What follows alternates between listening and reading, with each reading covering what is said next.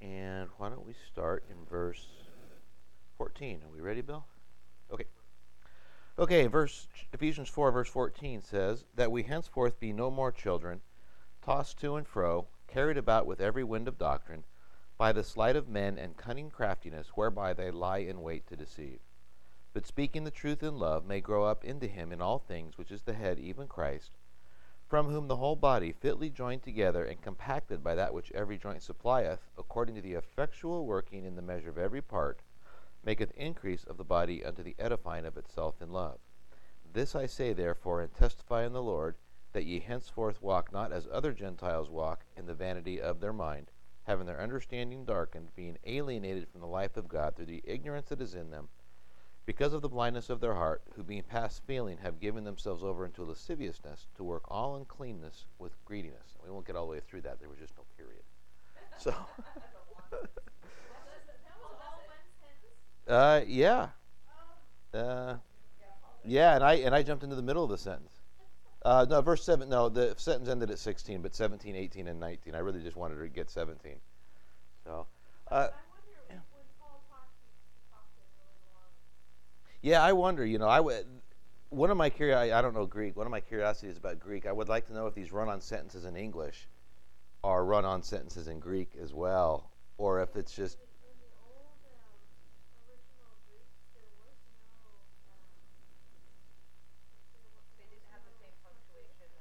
really okay. Punctuation. Wow.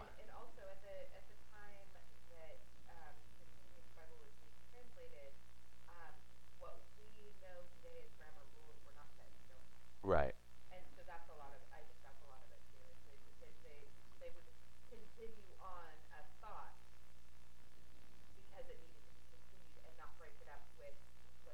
Right.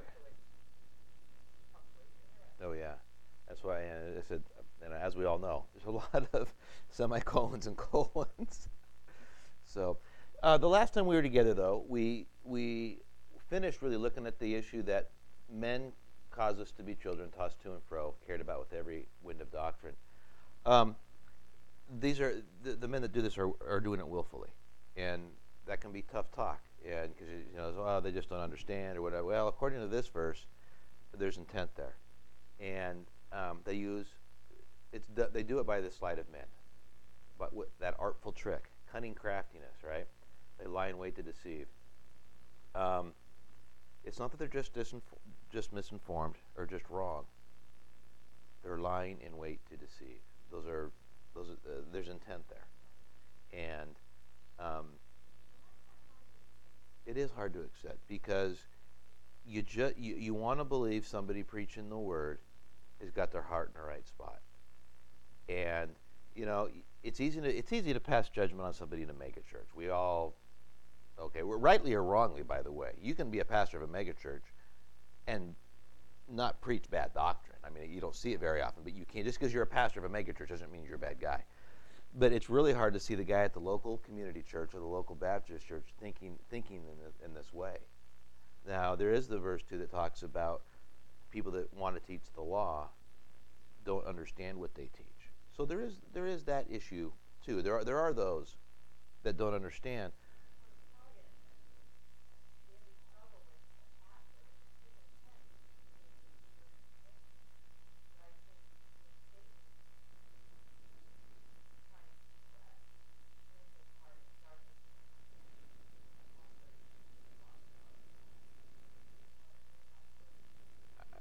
I think you're right because you hear about people. We've seen they have itching ears, looking for those teachers. They're looking for teachers that'll tell them what they want to teach, tell them to teach what they want to hear. I mean, let's be honest. If I'm going to go to I mean, there's a million Bible conferences in America. I'm going to go to one that has a grace teacher. That's what I'm going to set out to look for. Yeah, I don't know if I call it an itchy ear, but I mean, I would call it sound doctrine. But yeah, that's for, well, the other people that want to put themselves under the law, they're going to go find somebody that's, you know, it, it, it's rare that you're going to go to a conference that teaches something you don't already are at least somewhat predisposed to. So when you see that, such as a guy like Dean Antonucci, that's a pretty big deal. He got uh, introduced to something that was totally the opposite of what he was teaching. And just to see that change of heart and have him show up, I'm sure there was a lot of skepticism that day he showed up. A guy like Dean's pretty rare. Most guys are going to put their back. Even Corey, Corey showed up and he said, I love the way he tells that story. I found some guy in a hat and I asked him if he agreed with this grace stuff. Well, the guy in the hat, of course, is Richard Jordan. Because the same thing. Corey got introduced to it by somebody out of Calvary Chapel. And he had an open heart, and he went and he talked to the guy in the hat. But, anyhow, having said all that, according to what this verse here and what we're looking at here, is if you're tossed to and fro, if you're carried about with every wind of doctrine, it can be by the sleight of men, and it can be by them wanting to deceive. And it says that will happen if we're not mature. If we're not going through that maturity process, those people will come along and they will move us, because they're going to want to put people in their church, compare their numbers with other people. They want the glory. They're serving their own belly. They're looking for their own prestige, and for the most part, willing to preach whatever fills the pews. It really does. Yeah.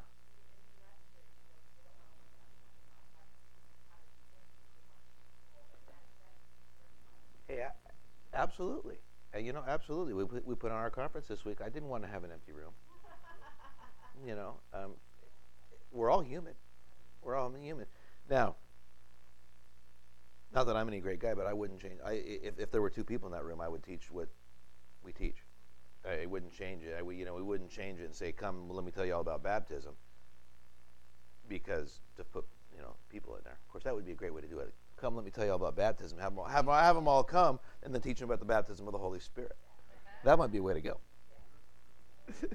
But that would be lying in wait to deceive. That would not be handling the Word of God. That would be handling the Word of God deceitfully. Saying one thing and doing another. And we talked about that. Don't do that. Anyhow, there is great confusion in the church today because they're kept children, because they're tossed to and fro.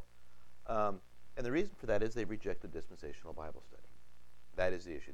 They've rejected the Bible rightly divided.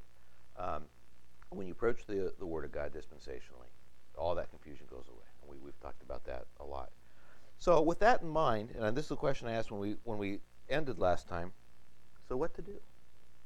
That's fine, and we can talk all day long and about all that. But what to do?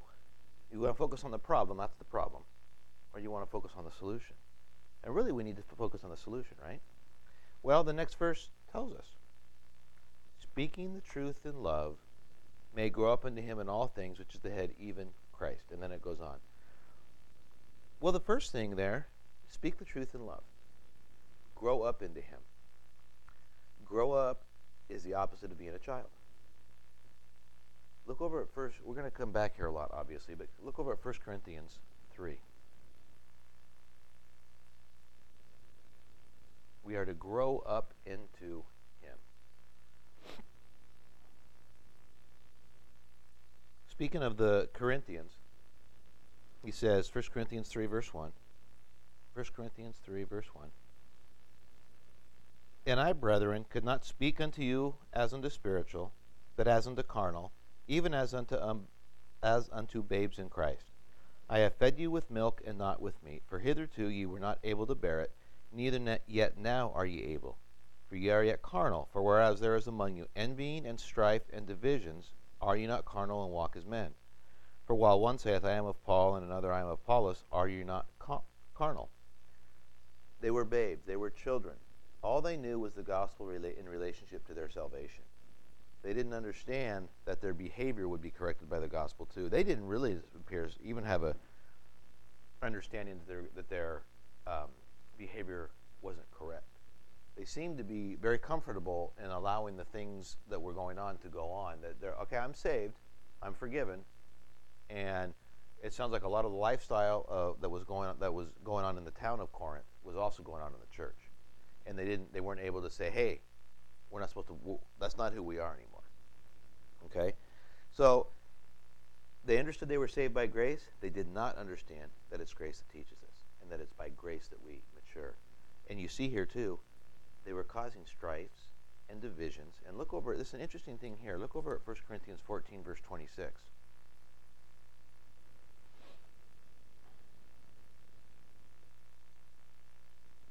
It says, how is it then, brethren, when ye come together, every one of you hath a psalm, hath a doctrine, hath a tongue, hath a revelation, hath an interpretation. Let all things be done unto edifying. So we're going to follow up on that when we get a little further in Ephesians. It talks about the edification of the body. 1 Corinthians 14, 26. Oh, yeah, no problem. And you see there, he says, every one of you hath a psalm, hath a doctrine. Now the context here is this is the sign gifts, but it's almost like Paul's saying, how can you all have a doctrine? I can also, okay, so you're filled with the Holy Ghost, and you get a new song, or you're able to speak in tongues. But why would you have a different doctrine? Yeah, this is a book of reproof. He's saying, hey, which means you're wrong. Let me correct what you're doing. That's right. That's right. Now, at the time,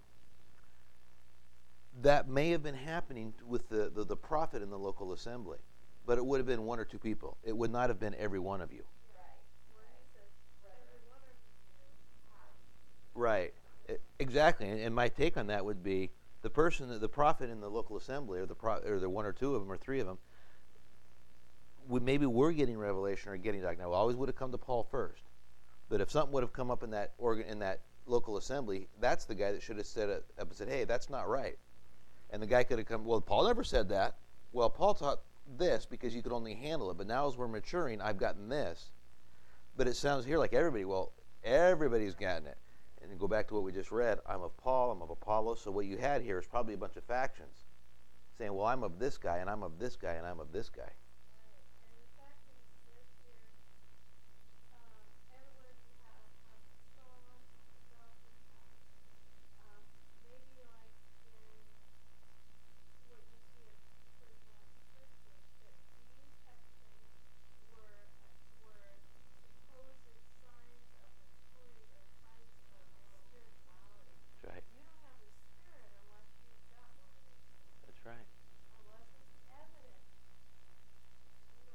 It's exactly right. And I don't mean to continue to bring him up, but I remember Corey told me one time when he was in that other church, he desperately wanted the sign gifts because that would show him that. Now, I mean, Corey does not believe that anymore, but when he was in that was the teaching.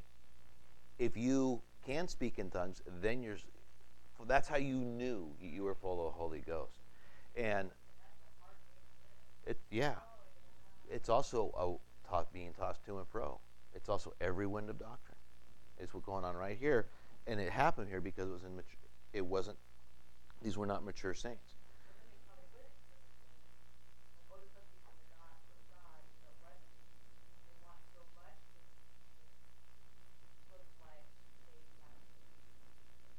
That's right.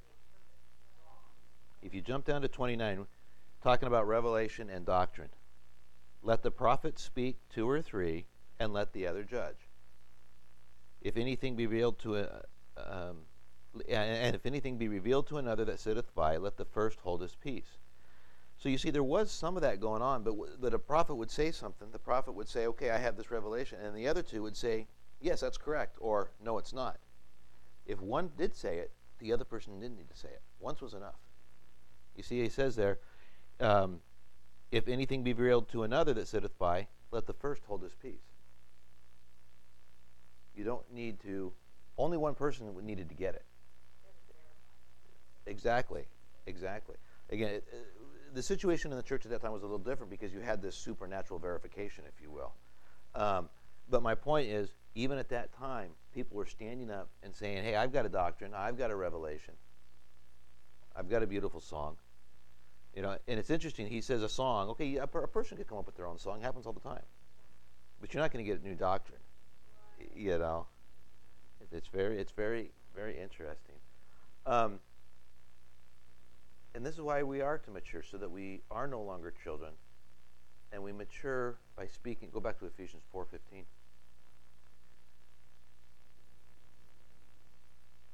Speaking the truth in love. We mature by speaking the truth in love, speaking the doctrine of the gospel of grace, the truth of Paul's gospel. Now, it's interesting, but speaking the truth in love, you can't speak the truth in love or not in love if you don't know the truth. So when it talks about, but speaking the truth in love, the assumption there is that you know the truth. So there's an issue of study that's already part of this verse. As we become perfected and as we mature, we're not tossed to and fro. We don't get caught up in false doctrine. We don't get caught up in earthly things, in the bondage of the law. And the other issue is we speak the truth in love, not in contention. Maturing in Pauline doctrine results in us speaking the truth in love, which results in us growing up into Him in all things. So we're going to look at all those phrases. I don't know if I can't remember if we talked about it this weekend or not, if I ran out of time. But if I ran out of time, because I can't remember what I was just going to say. The issue about sharing the gospel, about not doing it in contention. I mean, obviously we didn't. Okay, obviously we didn't. But I just want to highlight, it does say speaking the truth in love. In contention, in anger. I was going to say, Paul with the Thessalonians was gentle, but it doesn't mean he wasn't bold. Okay? Moses was meek, but he was not bold. He was not a wilting flower. And just because you do something in love doesn't mean you stand for the truth and stand solidly for the truth. It probably means you don't come and mock somebody you're sharing the Word of God with. It means when somebody comes to you and says, hey, I don't understand something, you find the time. I mean, let's be honest, one of the big aspects with love is time. I mean, do you have time to give to that person? What's the biggest thing a parent gives their children? Love, time, right? 20 years of your life. And more important, how much throughout the day? I don't understand what you're saying. I don't know why you guys, what's the deal with this Paul guy? Well, let's go have some coffee, come over for breakfast, and let's go through and I'll show you some things. Just because somebody doesn't now we've talked about these people that lie in wait, but just because somebody doesn't understand doesn't mean they're rejecting it either. The other and the reason, and just because somebody comes and, hey, can you explain this, doesn't mean you're going to explain it and they're going to say, hey, I'm on board. And that can be a frustration. That can be a real frustration. April went through that last week. She shared some things, and they would kind of patted her on the butt and said, "Thanks, April. No, play along. No, run along." And we've all been there, I think. But you keep coming back. As people have questions, you continue to do it because you continue to speak the truth in love. Look over at 1 Timothy 1.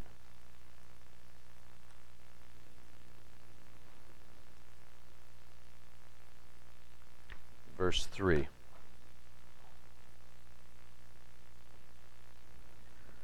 says, as I besought thee to abide still at Ephesus when I went into Macedonia, that thou mightest charge some that they teach no other doctrine, neither give heed to fables and endless genealogies, which minister questions rather than godly edifying, which is in faith. Now the end of the commandment is charity out of a pure heart and of a good conscience and of faith unfeigned, from which, having swerved, having turned aside unto vain jangling, desiring to be teachers of the law, understanding neither what they say, nor whereof they affirm. Instead of getting caught up in the legalism of the past, we need to be speaking of the grace of the but now. Even when he's talking about that, though, he talks about the end of the commandment is charity out of a pure heart, and of a good conscience, and of faith unfeigned, sincerity. I think the other thing too, remember when you speak the truth with somebody that doesn't understand, has questions, they may have a sincere faith. They can still be wrong. And you have an opportunity, knowing the truth, to share that with them. And to share it with them in love, and understand that Paul didn't have it all at the beginning. It was progressively revealed.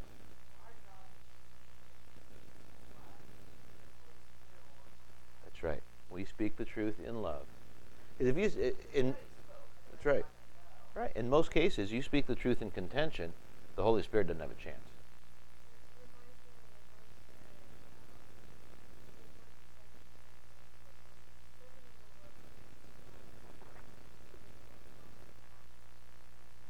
Yes. That's exactly. Must be gentle. And again, that does not mean not bold. And that also does not mean, okay, well, we'll agree to disagree. Right. I mean, we all know firsthand experience. Somebody comes to you yelling, and like I said, what you're really doing, you're not undermining yourself, you're really undermining the Holy Spirit. You're just not even giving the Holy Spirit entrance. You know? And it can be tough when those attacks are coming, when people are coming to you and they're coming into some tension. It's real easy to want to get back up, and it's tough to take that breath, take a step back, take the attack, and realizing the attack's going to run out of steam. If you can get through a little bit, the attack will run out of steam. And you go, well, let's go down and look at this.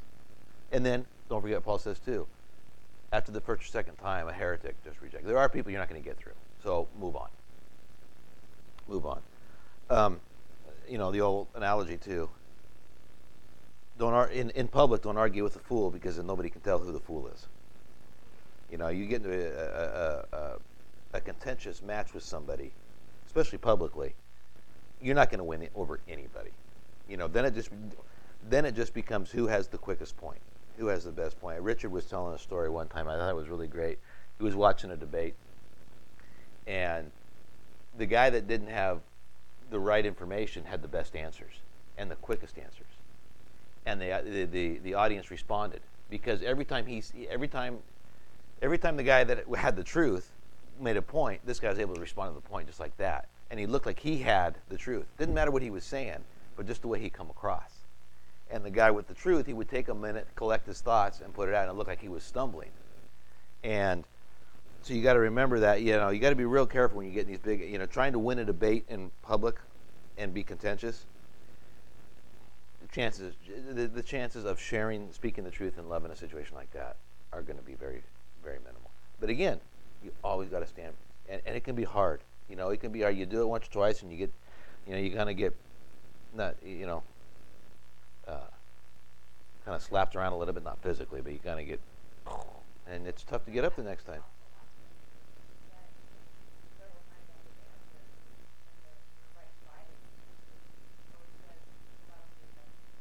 Yeah. And you know,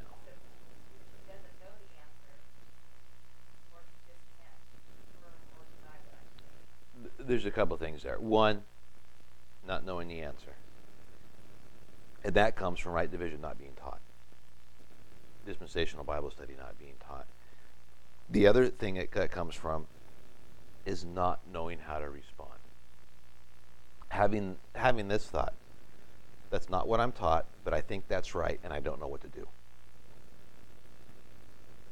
I've been there, and it becomes frustrating. I know what that person's saying is not right. I know what the truth is, but I can't get it.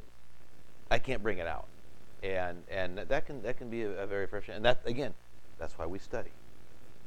That's why we study, and that's why I always think this thing about speaking it in love. For me, maybe it's because of this patience issue. Somebody said I had. When I see that issue in love or charity, to me it always means taking a breath, not responding like that. Because if I respond like that to contention, it's not coming out in love.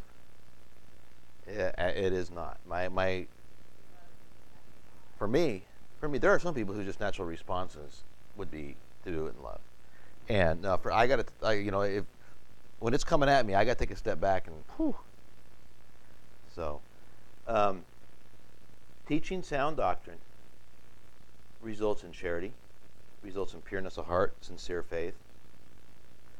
And any other doctrine that he talks about here, one, it ministers questions, not godly edifying, but it's also taught by the sleight of men and by cunning craftiness. You see, this is the one we were talking about in verse 7. Desiring to be teachers of the law, understanding neither what they say, nor whereof they affirm. And, we're not going to study verse 7 here, but what that's saying is a desire to be teachers of the law. They don't understand what the law is for. They're telling you to stop sinning your life by the law, when sin's really just to point it out. And then they double down on it. Not only do they teach it, which is teaching wrong, but then they take a stand and say, you must do the law. And then they get it all mixed up. The one I hear so often is, well, you got to keep the Sabbath. Whatever day of the week you want that to be. I don't understand what they say, and I'm not going to affirm it. They don't understand. They've taken something from it. They're teaching the Sabbath is a law program. They're teaching the law. They've gone back. They said, you are to keep the Sabbath. A guy got killed for not keeping the Sabbath. It's a serious deal. I mean, don't dismiss the seriousness of the Sabbath for Israel. For Israel. Jesus healed on the Sabbath, though, and said the Sabbath was made for man. Man was not made for the Sabbath. So they don't understand what they're teaching, and then they double down on it. Such as, okay, you got to keep the Sabbath because God wants you to rest. God designed you to rest. I don't know about that. So make the Sabbath any day. If your work schedule means that you get Wednesdays off, then Wednesday's your Sabbath. How does that work? Again, that's exactly what he's talking about there. Again, speaking the truth in love involves two things. Speaking the truth and doing it in love.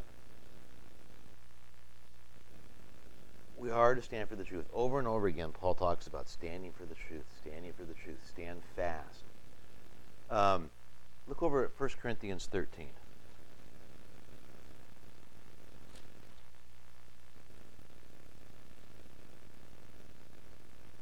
Verse 1. Though I speak with the tongues of men and of angels. So it's interesting when you look at this. Though I speak with the tongues of men and of angels. He's saying, though I can speak to all of God's creation, every tongue of man and every tongue of the angels, however many there are, and have not charity, I am become sounding brass or a tinkling cymbal. He can speak to anybody, but if he doesn't do it in love, in charity, it's just noise.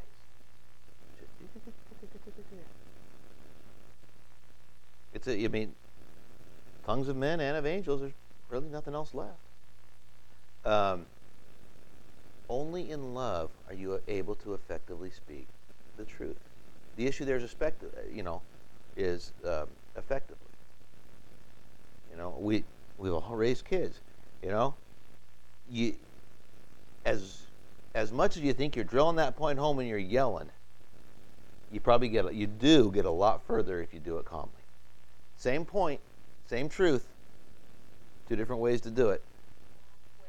When I was a kid, they never yelled. I can't see them yelling. They spoke sharply a couple of times and grabbed. I'm wondering if they have any concept of what I'm saying. But when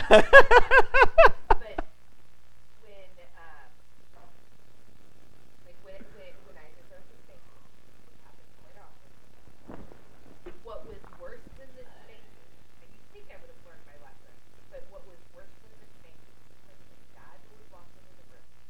I felt broken to the point. Mm-hmm. You're saying. Yeah, absolutely. That was always, like I said, I think I would have learned my lesson well sooner than I did, but Ricky has the same problem. That's funny. But yeah, it was that look of disappointment it was cut more than anything else. Look at verse 4. 1 Corinthians 13. Yeah, 1 Corinthians 13, verse 4. Speaking the truth in love. Charity suffereth long, and is kind. Envieth not, vaunteth not itself, is not puffed up. Suffers long, and it's kind. When you're speaking the truth, you are going to need to be long-suffering. There is going to be personal attacks. There's going to be rejection. This is where maturity matters. Can you take those attacks, put on that spiritual warfare, the spiritual garments it talks about over in Ephesians, and remain charitable through that? And that's tough. And we're talking about really getting into life and how life works, and not getting angry. Charity envieth not. The people that don't speak the truth have bigger numbers. Charity envieth not. Speak the truth.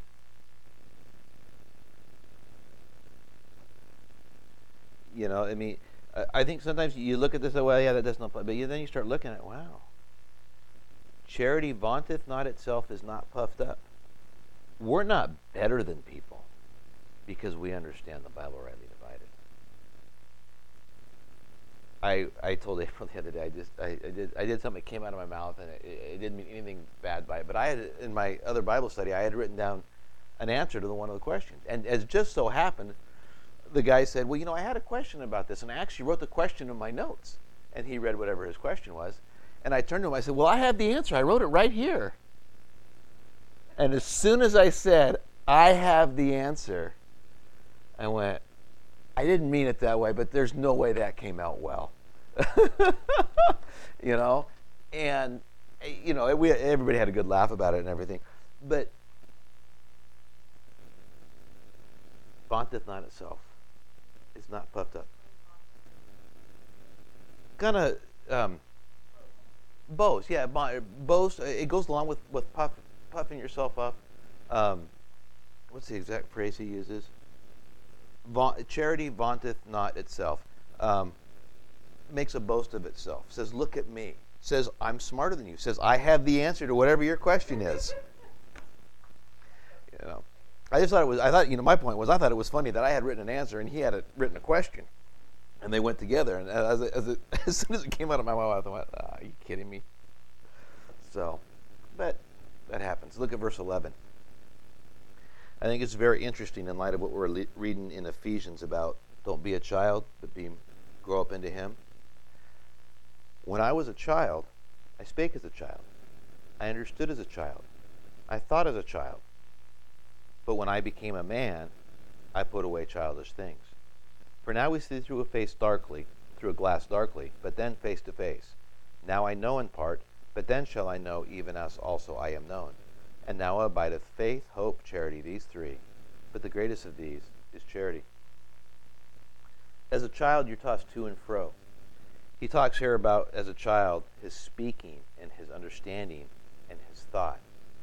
As I was reading this, I was going, you know, I understand the context is really what he's talking about is this being a child and now being an adult and putting away the things a child would, and now being an adult. But I got to looking at it too, and I go, you know, there was a time in Paul's life he didn't speak the truth. There was a time in Paul's life when he didn't understand that Jesus Christ was the Messiah. All these things are when he was wrapped up in legalism. There was a time, you know, I spake as a child. Okay, that's he didn't speak the truth. He spoke those threatenings. I understood as a child, didn't understand Lord Jesus Christ was actually Israel's Messiah, and then he later comes to understand the Savior of the world. I thought as a child. You know, he thought he was in the will of God when he was rounding up the little flock and putting them in jail and consenting them to their death. And I just thought it was interesting that he uses childhood and growing up, being a child and growing up as opposite forces there in Ephesians. And when you come over here, he talks about when he was a child, and then he says, but when I became a man, when he grew up, He put away those childish things. He put away that legalism of the past, those fables he told Timothy about, and started dealing with the grace of God and speaking it in love and in charity and speaking boldly and understanding now what he was teaching. And it kind of changed the way I look at that verse a little bit, and I saw a dispensational aspect to that verse. And because that really what's that? Yeah, exactly. You see that growth issue being under, and it's a totally different aspect. Under the law, you're under governors and tutors.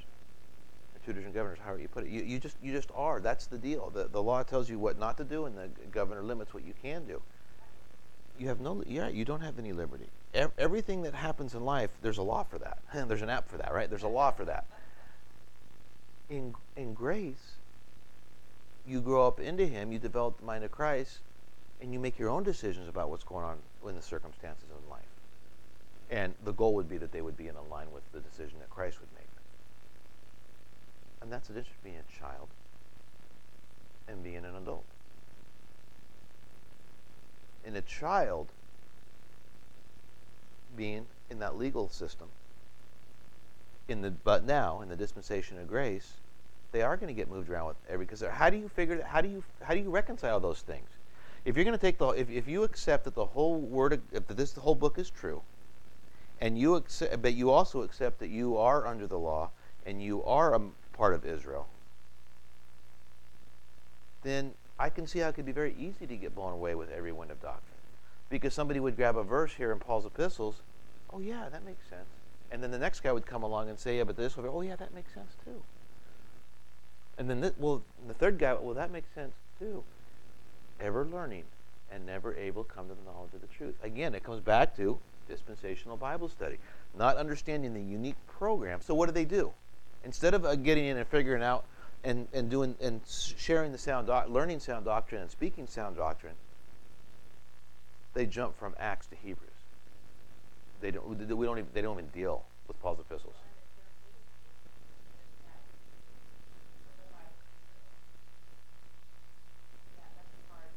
Yeah, that's right. That's a good point.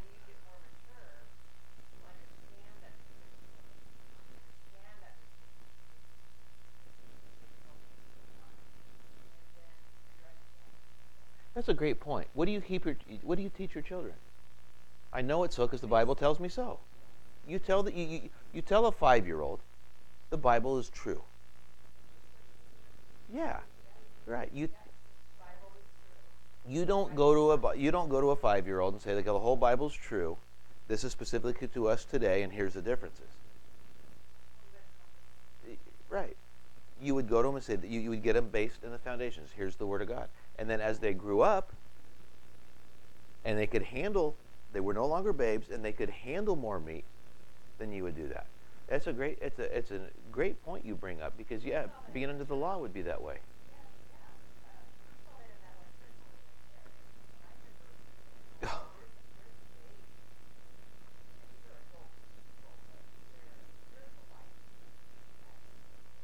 Yes. Right. Because they never come to the point where they say,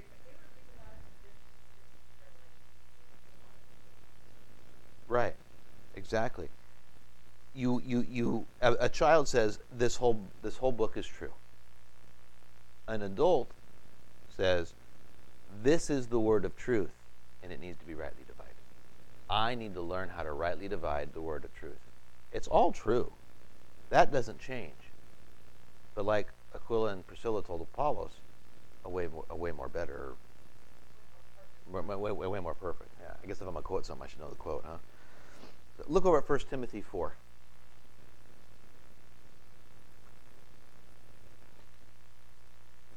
A great discussion tonight, guys. I love that. I mean it. 1 Corinthians 4. 1 Timothy. 1 Timothy 4. Now, the context here is Paul writing to Timothy about standing up, even though he's young. Don't let people attack that. But as we read through this, I want you to think about this just as this is an example of what a believer should be. Okay, because it's let no man despise, verse 12, let no man despise thy youth, but be thou an example of the believers in word, in conversation, in charity, in spirit, in faith, in purity. We are to be examples in all those things, in our words, in our conversation, in our charity, our actions, in our spirit, our demeanor, in our faith, standing for the doctrine, and in purity. We're to live like we're supposed to. How do you do that? Till I come, give attendance to reading, to exhortation, to doctrine. Neglect not the gift that is in thee, which is given thee by prophecy with the laying on of the hands of the presbytery. Meditate upon these things. Give thyself wholly to them, that thy profiting may appear to all. Take heed unto thyself and unto the doctrine. Continue in them, for in doing this thou shalt both save thyself and them that hear thee. That word exhortation, to incite by words or advice, to advise, warn, or caution. Your life should show what a believer looks like and acts like. One of the attributes of a mature believer is in charity. What we're talking about here is the adorning of the doctrine. This is adorning the doctrine, and this is speaking the truth in love. I love verse 16. Take heed unto thyself and unto the doctrine. Continue in them, for in doing this thou shalt both save thyself and them that hear thee. What's it? Yeah.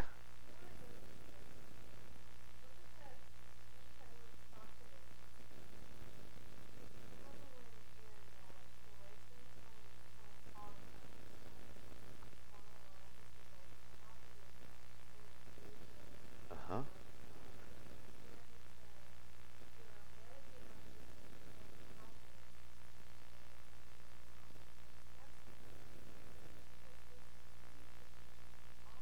Yes. Yes.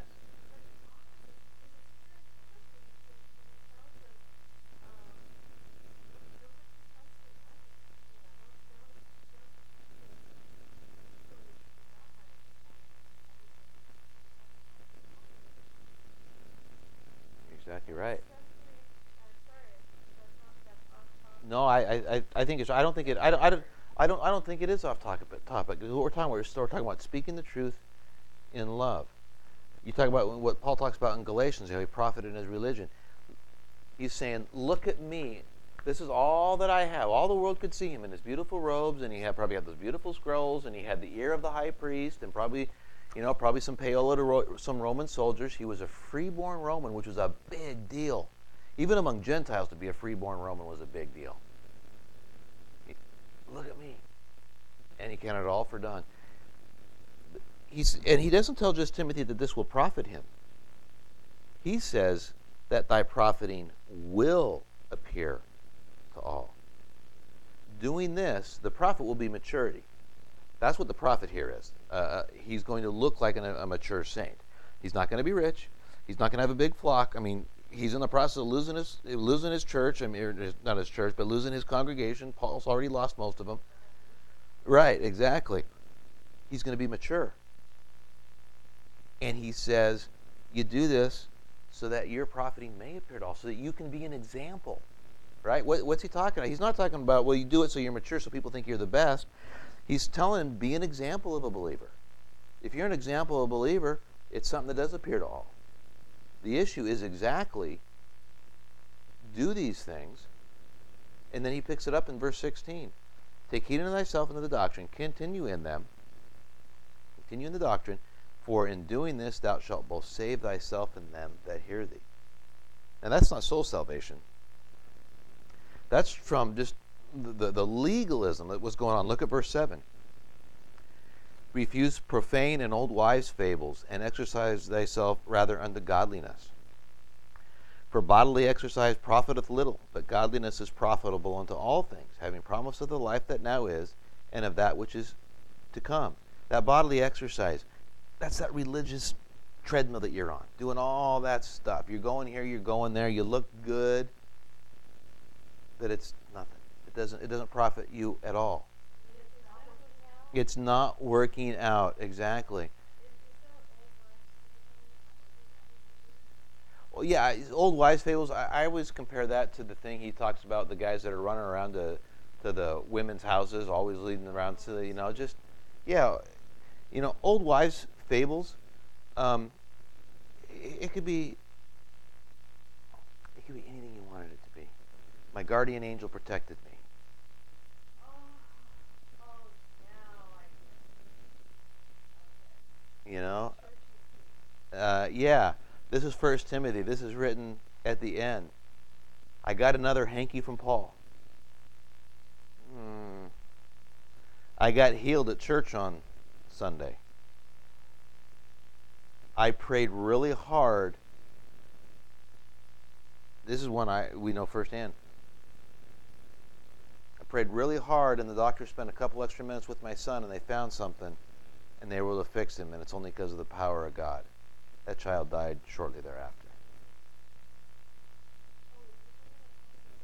Yeah, that happened, and their son was on the operating table, and they couldn't find what the problem was, and they looked around for a few more minutes. They found something, they fixed it, they thought they had it, and then 6 months later or something. Um, go back to the chapter 1. I'm sorry, verse 1 of chapter 4. And you'll see the things that he's telling that make up this bodily exercise. Now the Spirit speaketh expressly that in latter times some shall depart from the faith, giving heed to seducing spirits, doctrines of devils, speaking lies and hypocrisy, having their conscience seared with a hot iron, forbidding to marry, commanding to abstain from meats, and on and on he goes. And then he says, in verse 6, if thou put the brethren in remembrance of these things, thou shalt be a good minister of Jesus Christ, nourished up in the words of faith and of good doctrine, whereunto thou hast attained. A great study is to go figure out what does Paul mean. We're not going to do it tonight, but whereunto thou hast attained. Go look at what Timothy attained to. He was Paul's son in the faith. Timothy, this young man, is the guy that he sent to the churches to get comfort. He didn't send to Paul. He sent some of those guys, but time and time, at one point he says about Timothy, I'm sending Timothy to you because I got no other man like-minded. Who will naturally care for you. It's a great study to just go see what Timothy attained to, and you kind of get that. He was an example of what a believer should be. So the salvation here is taking heed unto thyself, because he had that doctrine in him, and teaching that doctrine that he was reading until Paul came to continue. And what would he have been reading? Well, everything else that Paul had written up to that point. He saved himself and them that hear thee from that legalism and those wives' tales, and they would keep them in the sound doctrine. Paul's always talking about that. We are out of time, aren't we? 49, okay. Your life should show what a believer looks like, what a believer acts like. One of the attributes of a mature believer is charity. He's doing things in love. Let's go back to Ephesians 4.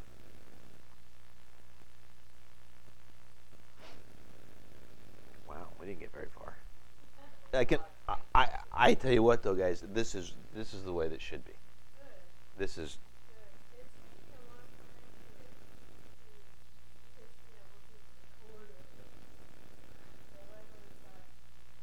with no offense to the recording.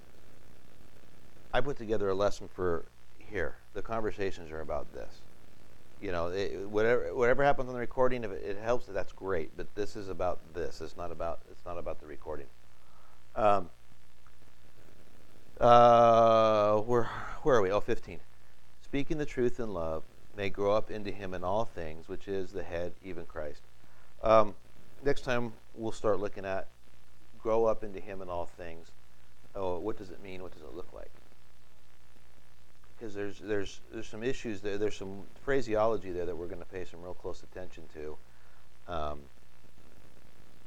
And it for me, it was real exciting when I got to looking at it. And That's kind of cool. And then we'll start jumping along and we'll make some progress. But I'm having fun with this series of verses. I hope you guys are. But it's a good question. What does it mean to grow up into Him, and what does that all things have to do with? Are we growing up into Him in auto mechanics? Well, no, but and I think we all know that. But what is the all things? And we'll see. We'll see. We don't even have to look at the book of Ephesians. Leave the book of Ephesians, and we can figure out what that means. Dear Heavenly Father, we do thank you that we can come together and study your word, and that we do have the word of truth, and that per your instructions we understand we are to rightly divide this. Look at and study your word dispensationally. Come to the knowledge of the truth through sound doctrine that was revealed to Paul and through the writings of Paul to us, Lord. My prayer here would be that even as the attacks come, we would all continue to share the truth, to speak the truth, and to speak it in love. And it can be tough sometimes. It can be very discouraging, which is one of the main attacks of the devil, Lord. My prayer would be to all just lean on you, trust you, speak the truth, and let the Holy Spirit do the heavy lifting, if you will, Lord. We thank you for all things. In your name.